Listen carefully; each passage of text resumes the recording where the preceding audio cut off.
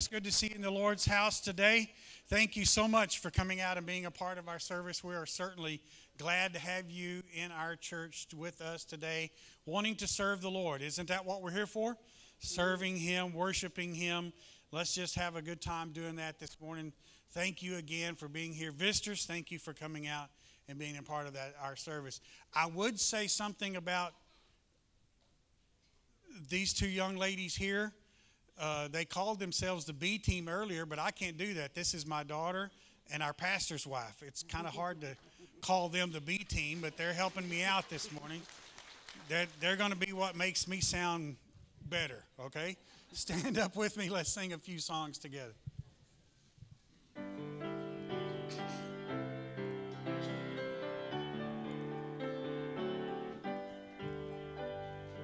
There's within my heart a melody, Jesus whispers sweet and low. Fear not I, with thee peace be still, in all of life's ebb and flow. Jesus, Jesus, Jesus, sweetest name I know, fills my every longing, keeps me singing as I go. All my life was wrecked by sin and strife, discord filled my heart with pain. Jesus swept across the broken strings, stirred the slumbering chords again. Jesus, Jesus, Jesus, sweetest name I know, fills my every longing, keeps me singing as I go. Soon He's coming back to welcome me, far beyond the starry sky. I shall wing my flight to worlds unknown, I shall reign with Him on high. Jesus, Jesus, Jesus, sweetest name I know, fills my every longing, keeps me singing as I go. You may be seated. Thank you for that good singing on that very first one. Don't give up yet. We got three more. We're just going to have a good time. I heard an old story, victory in Jesus. Sing that with me, please.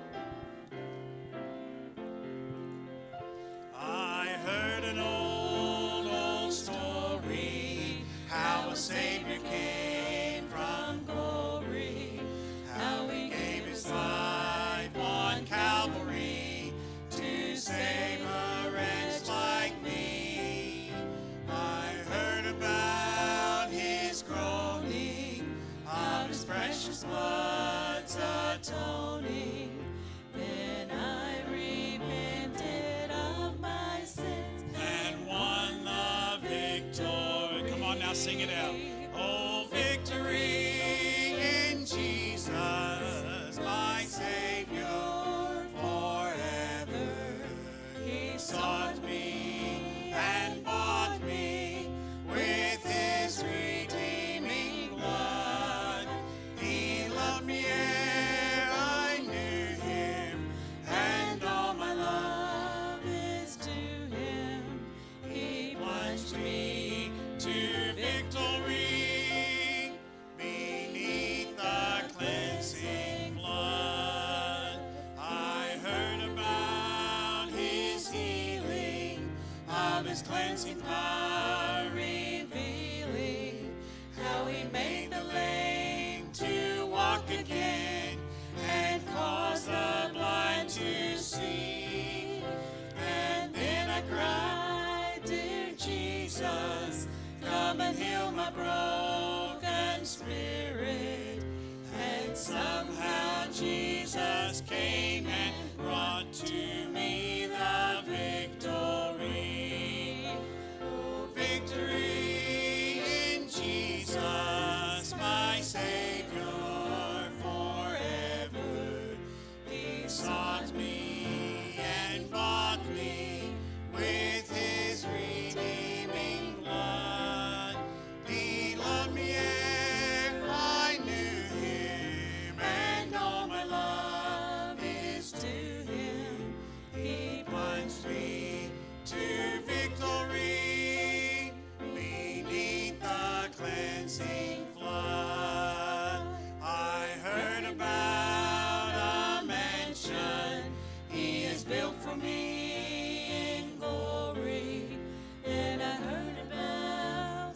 streets of gold, beyond the crystal sea, about the angels singing, and the old redemption story, and some sweet day I'll sing up there the song of victory.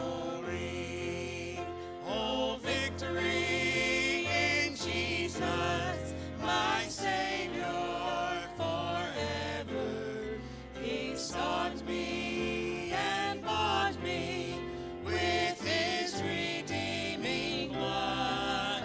He loved me ere I knew him, and all my love is to him. He plunged me to victory beneath the cleansing flood.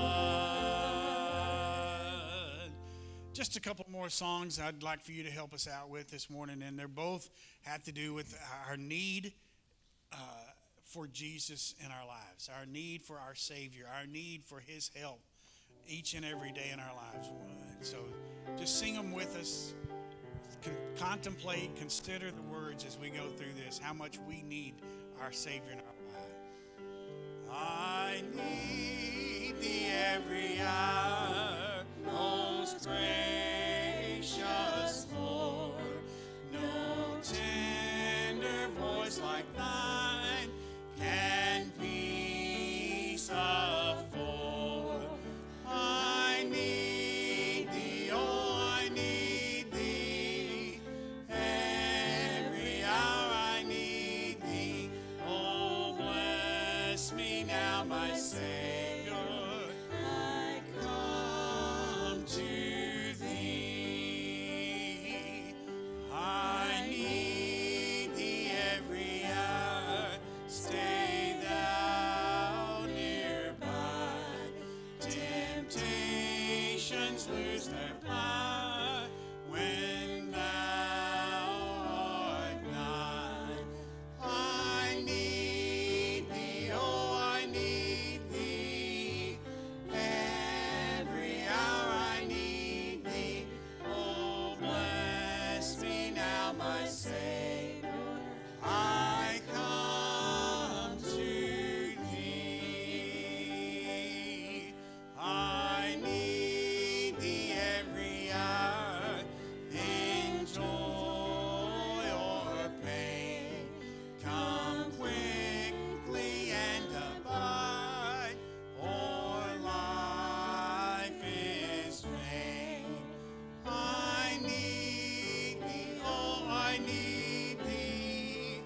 Every hour I need thee. Bless me now, my Savior. I come to thee. Next song, same thought process, a few different words, but how much we need our Savior and our Lord.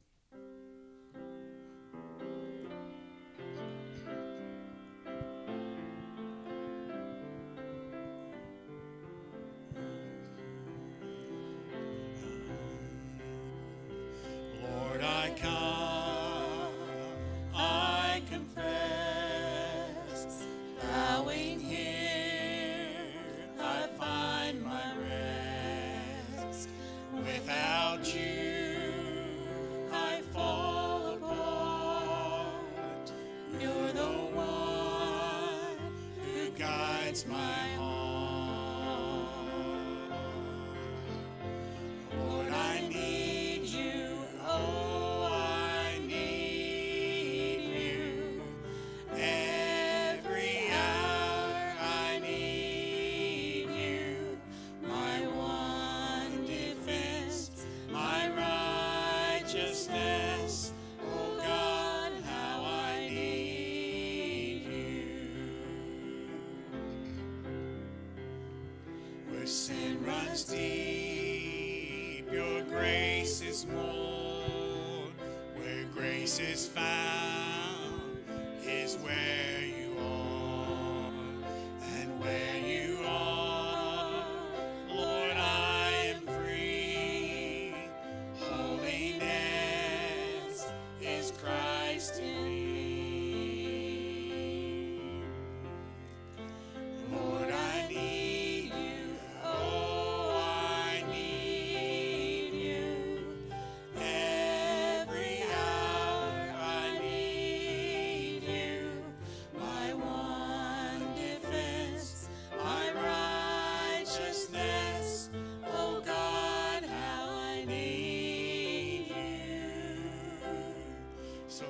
teach my song to rise to you.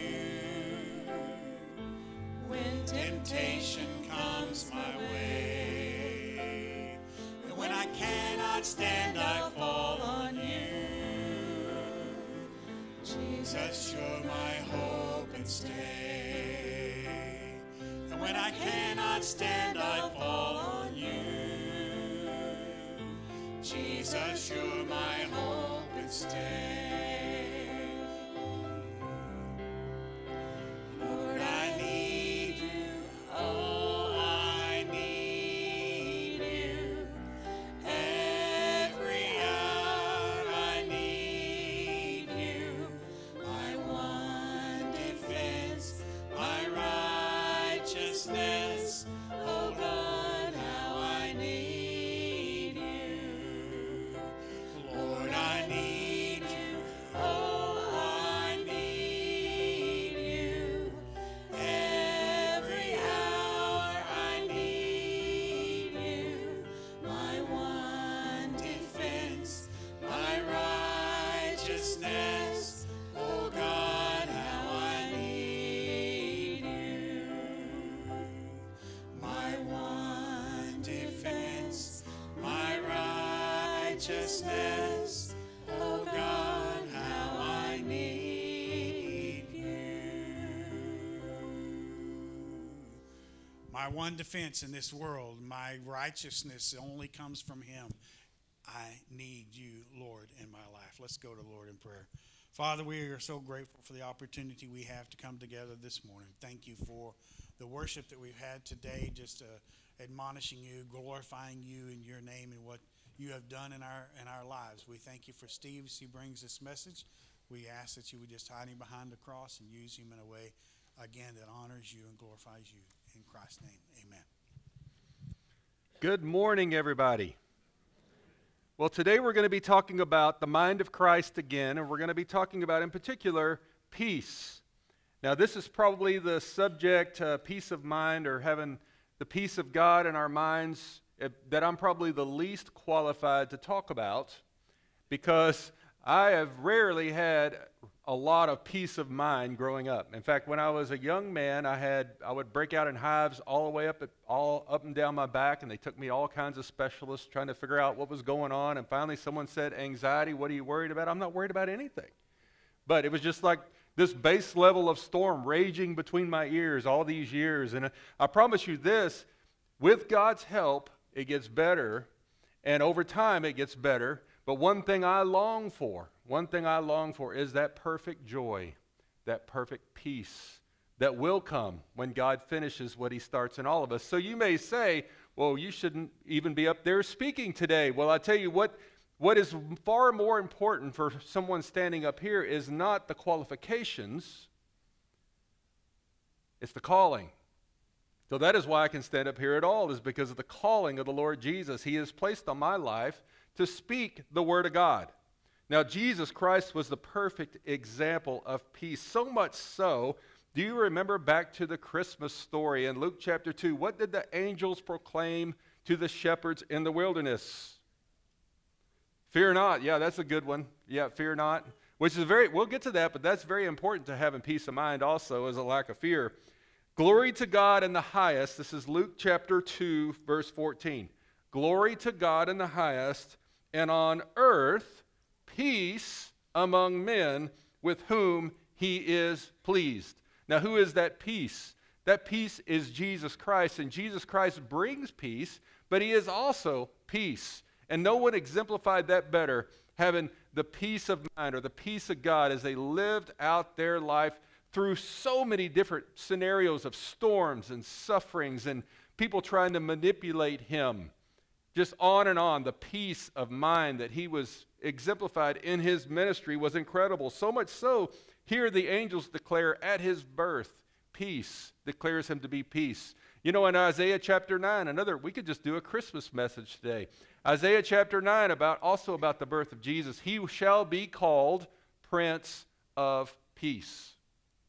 See, God came so that we could have peace. We could be reconciled to him and have peace with God, but also we can have peace. And Jesus exemplified this. Now, I know what you're thinking. You know what? No one can have the mind of Christ here in this fallen world, and absolutely not, because we're being renewed day by day. We are being renewed to have the mind of Christ, and he will finish what he starts in us. But I want to show you a scripture that is just typical of Jesus Christ in his ministry and his time on earth. Luke chapter 8. And I could have picked, there's dozens and dozens of places I could have picked, and I just picked this one because, I don't know, it just spoke to me this week, thinking of basically like the winds and the storm that rages sometimes between my ears. Do you ever have that? Okay, those of you who don't, you already have the mind of Christ. You can go. Starting in verse 22 of chapter 8. Now on one of those days, Jesus and his disciples got into a boat, and he said to them, "Let us go over to the other side of the lake." Now, do you think Jesus knew a storm was coming? Of course he did. What was the purpose of this trip? Was the purpose of this trip to get to the other side, or was it the journey? And guys, our lives is very much the same way. We focus on where we're trying to get to, but we forget sometimes that it's the pathway getting there that is the most important. And Jesus here is exemplifying that again. So they launched out. Now, just a little bit here so you know. Now, most of the disciples, they did what for a living? Most of them were fishermen, so they lived on this lake, did they not? The Sea of Galilee. So they were very familiar with what they were doing out there on this sea. This was where they knew what they were doing. They didn't need God's help doing this. We got this thing, right? Let us go over to the other side of the lake. So they launched out. But as they were sailing along, he fell asleep, and a fierce gale of wind descended on the lake, and they began to be swamped. Now, it said he fell asleep. It didn't say he stayed asleep. Now, maybe he did. Maybe he did, but I'm thinking he's laying there snickering, kind of watching them through squinted eyes. I don't know. Or maybe he doesn't even need to do that. He knows what's going on. It's got to be just hilarious to him. Now, it wasn't hilarious to them, right? They're scared. They're terrified. Look what happens. So they launched out, but as they were sailing along, he fell asleep, and a fierce gale of wind descended on the lake, and they began to be swamped and to be in danger. They came to Jesus and woke him up, saying, now, do you think they came to him as a last resort or a first? You know, when a storm comes along, you know, the wind starts to blow a little bit, the waves start picking up just a little bit. Oh, we don't need to wake him up. We got this. Let him rest. He's tired. We got this. Then the waves get a little bigger. Until what? Till they're just fighting for their lives. Right? There's nothing left. There is absolutely nothing left for them to do. Now, how many of us in our own lives live our prayer lives just like that? We live our lives day to day. We got this thing. We got it. We don't need your help until everything is falling apart and all is lost. And then we call on the name of the Lord. Well, guys, I will tell you ahead of time, to have calm seas between your ears, that is a backwards way of living. You will never have the peace of God in your mind if that is the way you live your spiritual life. So they waited and they waited until it looked like all was lost. They came to Jesus and woke him up, saying, Master, Master, we are perishing. And he got up, and he rebuked the wind and the surging waves, and they stopped, and it became calm. Now look at what it says in verse 25. Where is your faith? That applies to us anytime, any storm, whenever fear grips us, anger grips us, whatever the case is, whether there's a storm raging in your head and there's no calm seas between your ears, where is your faith? It always comes back down to the same thing, does it not? Where is your faith? I mean, what were they thinking at this point? Could we rebuke the wind? Could we rebuke the wind and make the seas calm? We did everything we possibly could. No, see, the difference is, where is your faith? Don't you know that God is going to take care of them? Don't you know that Jesus Christ, asleep in the front of the boat, is the Lord God Almighty? Where is your faith? If God calls you to go down with the ship, why are you so afraid? Why are you fighting against the will of God? I'm not saying don't row. I'm not saying don't pedal. I'm saying, why are we so afraid? Why do we give the devil a foothold? Where is your faith? They were fearful and amazed, saying to one another, who then is this that he commands even the winds and the water, and they obey him? Maybe they, to their defense, maybe they weren't sure who he was yet. Maybe they thought some thought he was a prophet. Peter hadn't declared that yet, that he was the Christ, the Son of the living God. I want to just say this because having peace of mind is not like a form of stoicism where they want to deny any emotions whatsoever. See, lack of any emotions isn't necessarily a sign of maturity at all. It's a sign of weakness. It's covering up a weakness. Jesus Christ did not exemplify this stoicism or lack of emotions or this trait in stoicism that some people follow. Consider in the garden. What did Jesus do with his emotions in the garden? Probably the most waves you will ever see between the ears of Jesus Christ was in the garden. Nevertheless, Father, but not my will, but your will. What did he do? He calmed the wave. He didn't get rid of the circumstances, but he calmed the waves between his ears by what? Submitting to the will of the Father.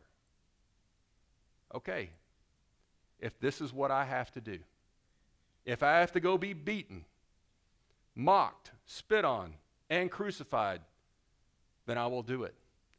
If you want to see peace and quiet strength like we talked about before in the middle of a raging storm and torment, go look at Jesus during the trials. Just incredible. I want that peace. I want to live with that kind of peace, no matter what is going on. We often think of peace, that we can have peace when our circumstances are correct. Well, God is commanding us to have the peace of God no matter what the circumstances are around us. Remember the disciples in the boat. Where is your faith? See, anybody can be calm and euphoric, basically, when everything is fantastic.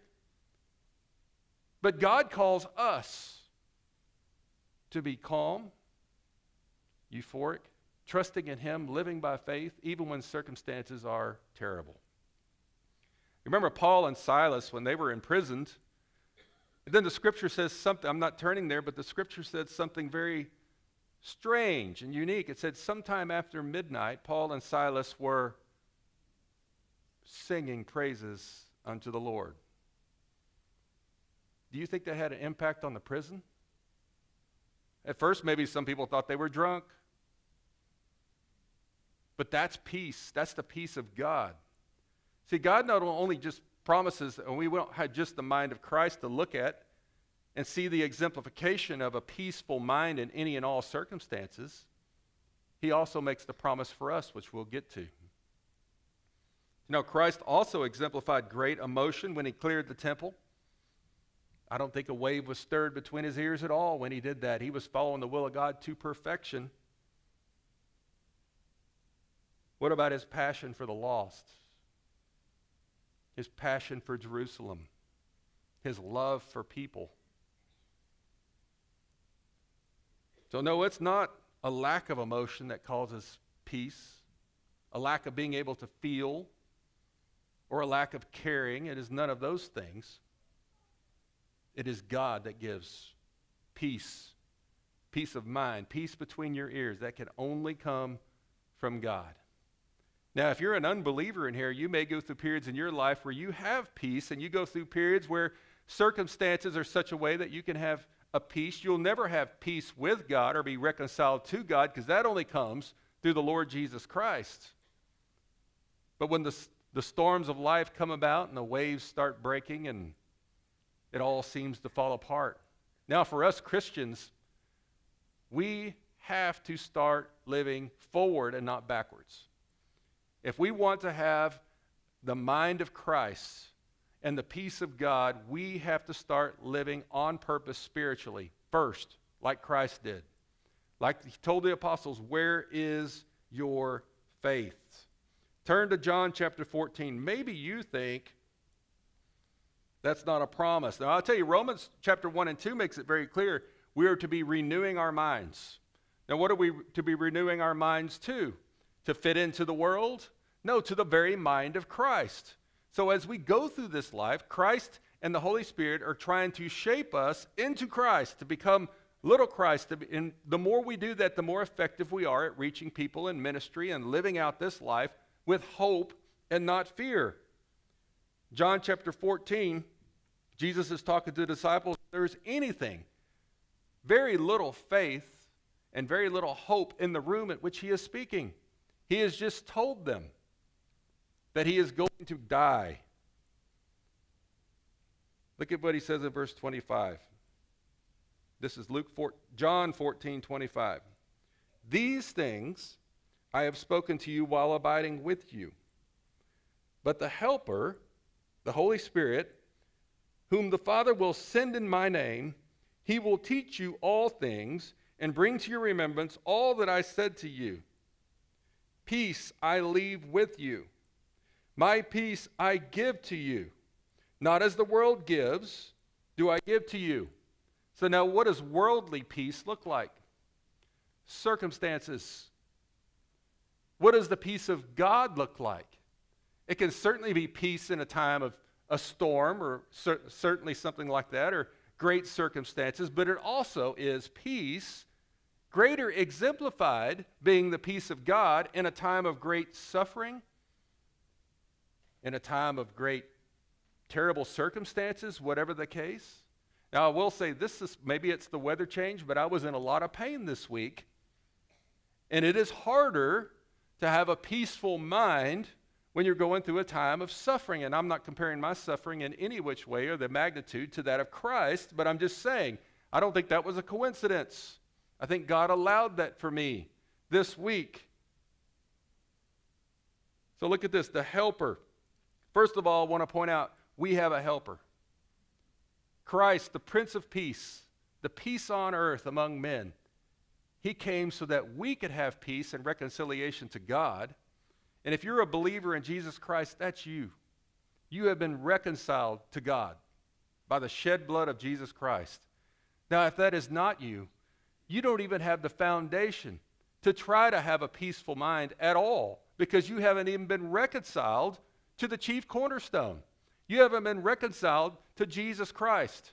If you are not a believer in Jesus Christ, first and foremost, to live in this maddening, crazy, sin-loving world, you have got to give your life to Jesus Christ. That's first and foremost, to having a peaceful mind. Christ is the Prince of Peace. So give your life to Jesus. Trust in him for your salvation. And then we grow in Christ.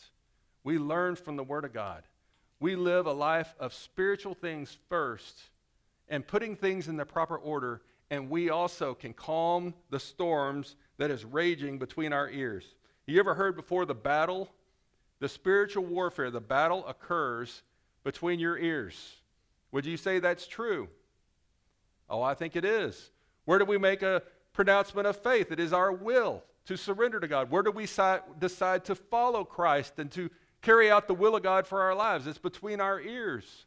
That's where the war is raging in the spiritual kingdom, is between our ears. Now, are we going to be able to better serve the Lord, make decisions with clarity and forthrightness, knowing the direction that God wants us to go, if the wind is raging at 90 miles an hour or it is calm seas? There's a reason Satan doesn't want us to have peace of mind.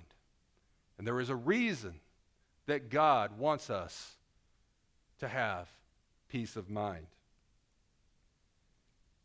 So first of all, in verse 26, it says we have a helper. Man, I'm very glad to have a helper. Without a helper, I would be in bad shape without the Holy Spirit. I don't think I would even have the resemblance of a person who could stand up here without the Holy Spirit correcting me, guiding me, leading me. So know that you have a helper. But look at 27. Peace I leave with you. My peace I give to you. Not as the world gives, do I give it to you. Do not let your heart be troubled, nor let it be fearful. Now, there's a command for the apostles, but also a command for us. Do not let your heart be troubled or fearful. So in other words, we have some type of control. We have a helper, but we're not helpless to this. We can exemplify the mind of Christ in this way, having peace, living in peace, with a clarity of thought, serving the Lord out in these crazy, crazy times that we live in. No matter what the circumstances look like, it's not peace as the world gives peace, Jesus said. I want to show you a verse, and this is often pointed out, but it is, and I've taught on this verse a lot, but it is absolute perfect for what we're looking at today. And I want to skip ahead to Philippians 4:7. I'm going to start with the last verse that I'm going to get to and show you, first of all, look at this. And the peace of God, which surpasses all comprehension. The peace of God. The peace of God. This isn't just to the apostles anymore. It wasn't just to the apostles. This wasn't just Christ that had the ability, the perfect mind, to exemplify a peaceful mind in any and all circumstances. It wasn't just that. It's also a promise to us. Look at this. The peace of God, and the peace of God, which surpasses all comprehension. Why does it surpass all comprehension? Have you ever wondered that? Because it's not worldly peace. See, worldly peace, as the world gives peace, is based upon circumstances. But peace of mind and the peace of God is not based upon circumstances. That's why it's beyond all comprehension. Because when circumstances go sideways, and guys, if you didn't know this, they will. This isn't a health and wealth gospel church where I'm going to tell you everything is going to be fantastic. Troubles. We are due troubles. Troubles are coming. We're in the middle of troubles. The question is, what are we going to do with it? Are we going to be like the rest of the world, not beyond comprehension, and just respond like everybody else? Allow the waves to break inside of our head and just respond in a very expected way as the world would expect us to? Or on the other hand, are we going to have the peace of God, the clarity of thought, the calmness of thought to respond in a godly way? And if we do that, consider this verse again. And the peace of God, which surpasses all comprehension, will guard your hearts and minds in Christ Jesus. Now going back, let's go back to verse 4 because it says something very important. Don't you want to know, looking backwards now, it says, and the peace of God, which surpasses all understanding, and the peace of God. So now, how did that come about? That's basically what that's saying. Well, how do we get that peace of God, which surpasses all understanding? Well, Paul has just talked about that. So that's why we're going backwards now. So we can see what he's talking about. What do we have to do to have that peace of God? Verse 4, rejoice in the Lord always. I will say again, rejoice. Now remember, thinking of those disciples on the boat, were they rejoicing in the Lord? I don't think so. You know, how many times for ourselves we find ourselves where circumstances are not great and we find ourselves not rejoicing in the Lord? You see, it doesn't just say when things are good, rejoice in the Lord always. Remember what I was talking about, putting Christ first, putting spiritual things first, keeping our eyes on things above. Guys, the minute in this life you allow circumstances to remove your rejoicing in the Lord or living in the joy of the Lord, guess what happens? The wind starts to blow. That's what happens. The waves start to build. The breakers start breaking on the beach between your ears until finally you're helpless. Remember Paul and Silas in the prison? That didn't happen to them. I'm not saying Paul was perfect. He wasn't perfect. But in that moment, he was exemplifying peace that surpasses all understanding, all comprehension. Why? What do you think the prison guards thought? One of them came to Christ. These guys are either lunatics or they know something. How could they be so calm? How could they be praising the Lord in the midst of these terrible circumstances? You see the difference in the disciples' behavior on that boat and Paul and Silas in the jail? Most of my life, I'm the disciple in the boat, living backwards. I don't call on the name of the Lord for help until I can't row any harder anymore. That's just human nature. Living in fear based upon circumstances, being helpless. What is the worst thing that will happen? You go down with the ship? Well, the Bible says that's the best thing that'll ever happen to you. You have nothing to fear. Don't you believe in the sovereignty of God? You are His children. You are the very bride of Christ. You will not pass away until God allows it to be. And if circumstances come up in your life, are you going to exemplify peace that surpasses all understanding? That's the question. I want that kind of peace. Rejoice in the Lord always. Again, I will say, rejoice. Let your gentle spirit be known to all men. The Lord is near. They maybe didn't understand perfectly yet how near the Lord was in the bow of the boat when he was asleep up there. But God, doesn't the Bible promise us that he will never leave us or forsake us? Even when we rebel against him and we go play in the hog pen and eat the hog slop, he's not leaving you. He's there with you. When circumstances get bad, he is not leaving you. He is there with you. Knowing that, do you believe that? Do you have faith that God is always there with you? Do you have faith knowing that you're going to, how this whole story ends up? Do you have faith knowing that your life can live a purpose outside of just being a ball in a pinball machine bouncing all over the place? We have to trust in the Lord. And verse 6, be anxious for nothing, but in everything by prayer and supplication with thanksgiving, let your requests be made known to God. Be anxious for nothing. Charles Spurgeon said this. He said that anything we worry about, anything that we are anxious about, we have made it to be an idol. And I never thought about that before. That means we've made it to be an idol. If we're worried or anxious about something, aren't we saying basically that the problem is too big for God to handle? Or perhaps we're saying, God, even though it may be your will, I don't want it. I don't want that.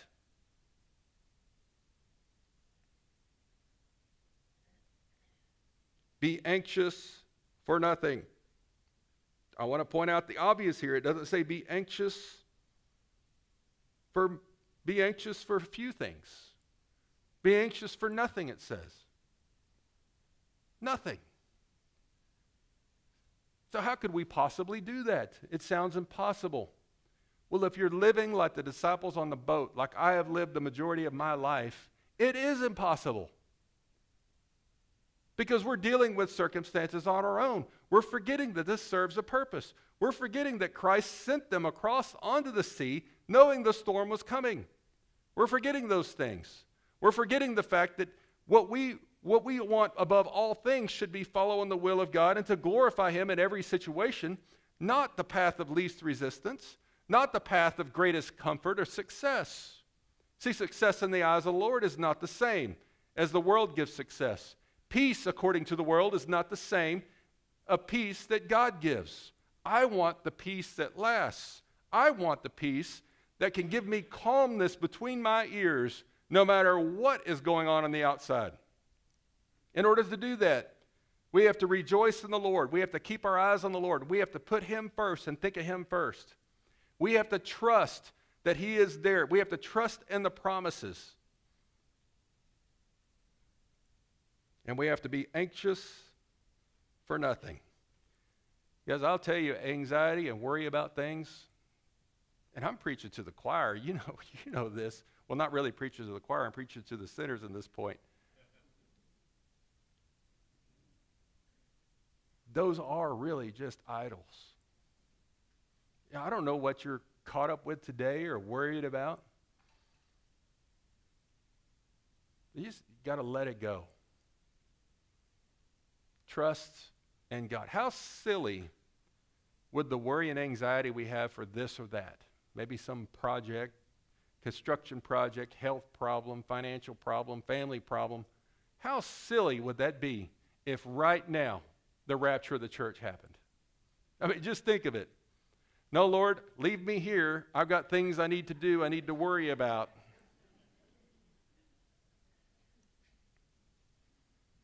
God, without me, this whole place is going to fall apart.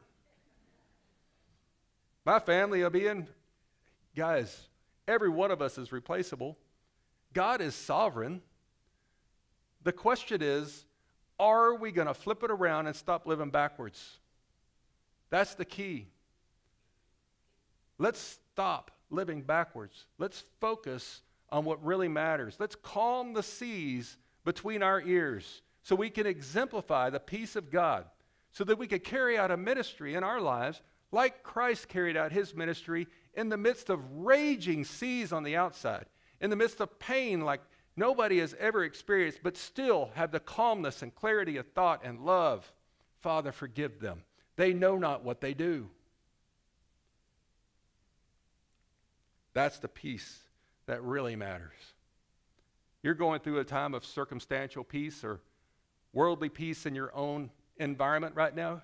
Great. Fantastic. Won't last. It's just true. It won't last. You got great health right now? Great. It won't last. We're all dying. You got great finances? Well, there's a reason it says, in God we trust on the American dollar, guys. Tomorrow that can all be different. What are we putting our faith in? Circumstances?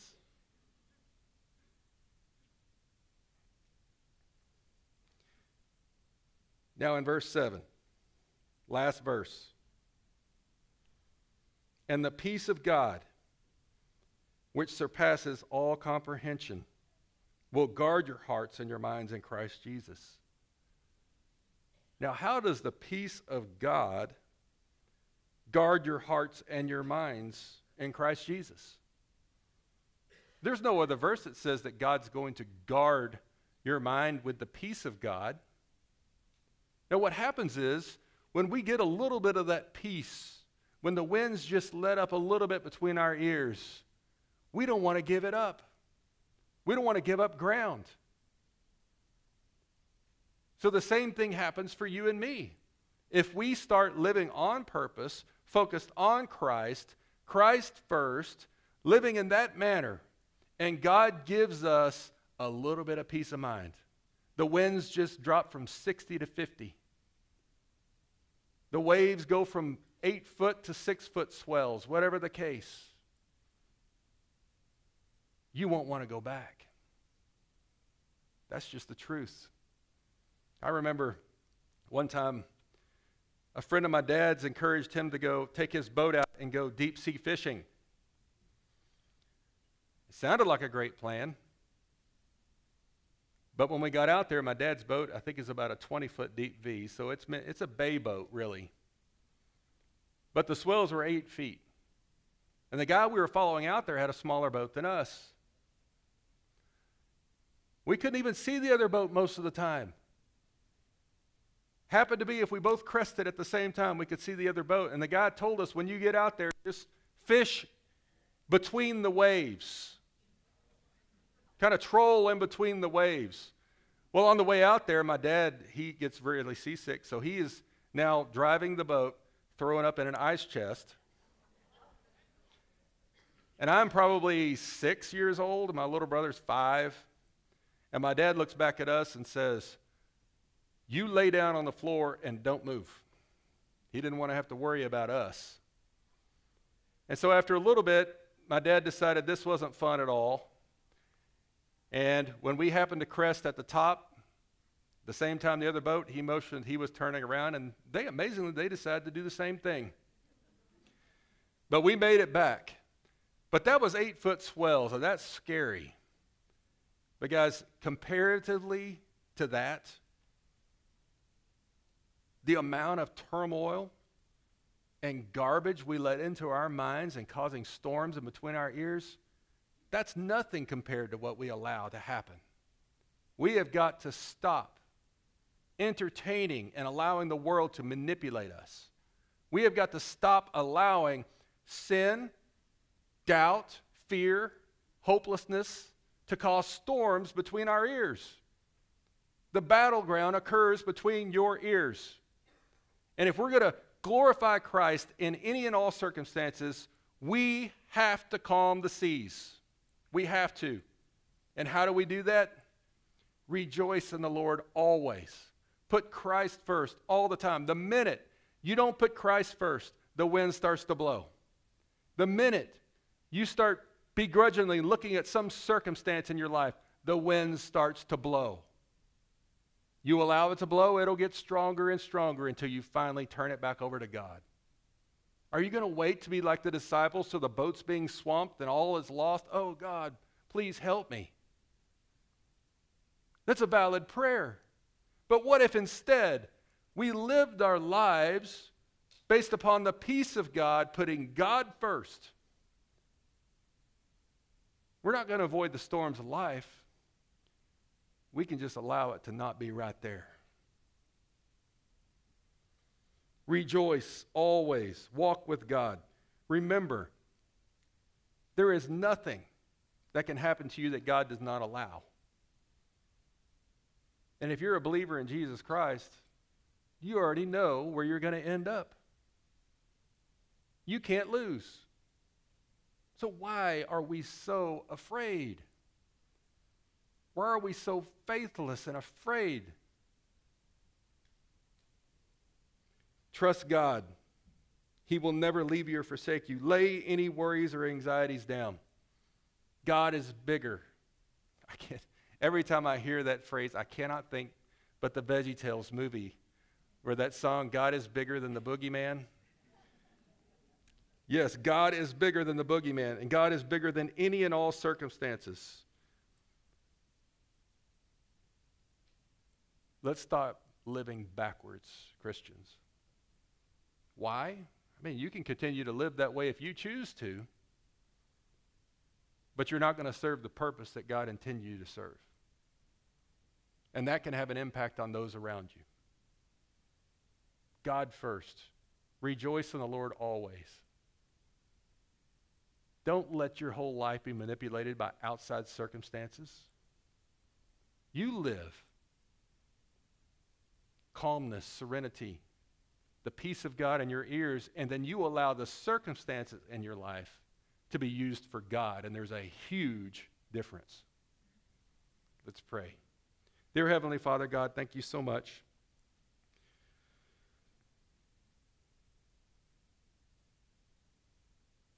God, just thank you for Jesus Christ. I think of his ministry over and over as he exemplified the peace of God, so that he would even be prophesied the Prince of Peace, and at his birth the angels proclaimed peace upon earth among men. God, thank you so much for Jesus Christ. But God, it doesn't just end there. Thank you that you have promised us the ability to have peace of mind also, the peace of God which surpasses all understanding. God, I pray that each and every one of us here, if indeed they are truly living their lives backwards like I have done for so many decades, that we would start living our lives Christ forward. And by doing that, we can calm the seas that are raging and the storm that's raging between our ears. God, I pray for peace of mind. I pray for each person in there to have peace of mind. I pray for each person in here to relish the peace that they have, not peace as the world gives, but peace as Christ gives it. God, thank you so much for Jesus Christ and his example. In his name we pray. Amen. Please rise.